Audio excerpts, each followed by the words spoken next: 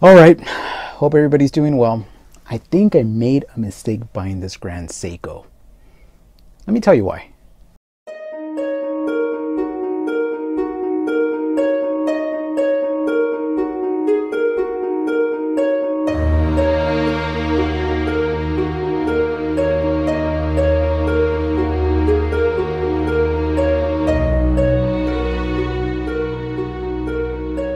I think by now the cat is out of the bag. I am blessed to own a Rolex Explorer 1, reference number 114270. However, I bought the Grand Seiko before this Rolex, and well, in terms of finishing, the Rolex doesn't come close, but I love it regardless. I guess what I'm trying to say is that I wasn't as impressed by the king because I had already met the emperor. This SBGM221 was first brought up to my attention by my friend Brandon Menancio. By the way, congrats on officially becoming part of the Hodinkee team. Well deserved, Brandon. Well deserved. I have to be honest, the vintage aesthetic of this watch put me off for a long time, and it's not a watch I've ever considered owning. Furthermore, I actually got hands-on with this model in a Grand Seiko AD, and again, for whatever reason, I just didn't connect with it. Months went by, and the more images and videos I saw of it, I started to have feelings. After some sleepless nights and advice from my watch buddies, I ordered it, and when it arrived, I had this undescribable feeling that only certain timepieces give you. This watch is special, and is one of the most attainable Grand Seikos on the market. You can currently get one for less than $5,000. The specs and price point make this watch highly collectible. There's Serato polishing throughout the entire case. If you have yet to see this finishing in person, do yourself a favor and put it on your bucket list. The clarity of the finishing is close to looking in the mirror. Videographing this watch without having your reflection is, well, close to impossible. Two major downfalls, however, are the smudges that find themselves quite easily, unlike affordable housing, and scratches will be inevitable. The entire case is constructed of stainless steel. It measures in at 39.5 millimeters. It's 46.9 millimeters from lug to lug. We find a case thickness of 13.7 millimeters and a lug width of 19 millimeters. The case has drilled lugs. The watch has a water resistance of 30 meters. Personally, I won't get this watch anywhere near water. But hey, that's just me. The watch comes fitted with a box-shaped sapphire crystal, and boy, it's thick, and the distortions it creates are similar to acrylic. It really ties in well with the vintage vibe. The dial on this watch is hard to describe. In certain lights it looks ivory, and in certain lights it looks very close to white. Whatever color you want to call it, it's handsome.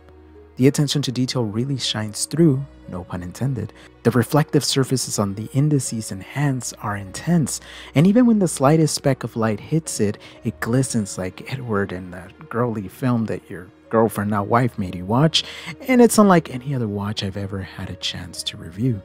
Did you see that blue GMT hand? Yeah, I know, it's incredible. The symmetry on the dial is flawless.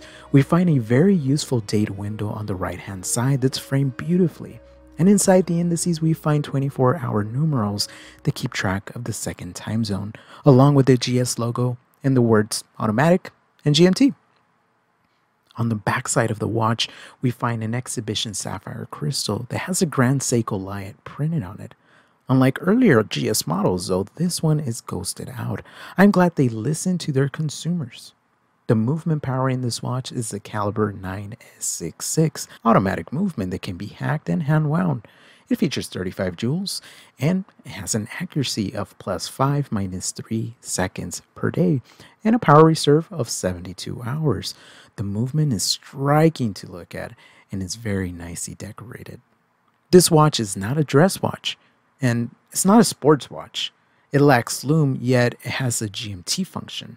The water resistance sucks, but it's a strap monster.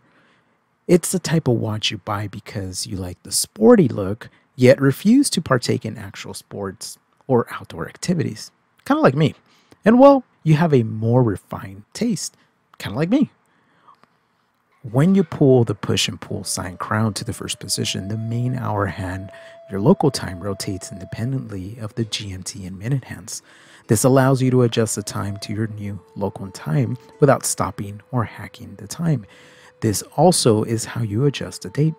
However, that's one negative I have, changing that date, as it requires the hour hand to be rotated around 24 hours.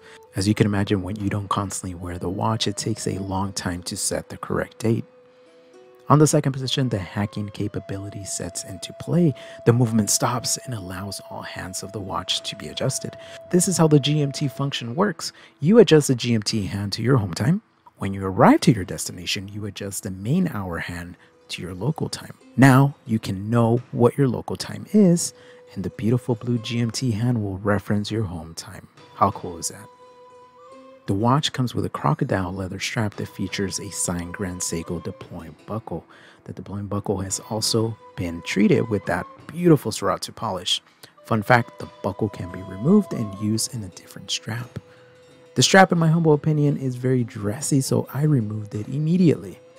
This Grand Seiko looks amazing on a variety of straps, but one of the biggest downfalls, aside from setting the date and the water resistance, is the 19mm leg width.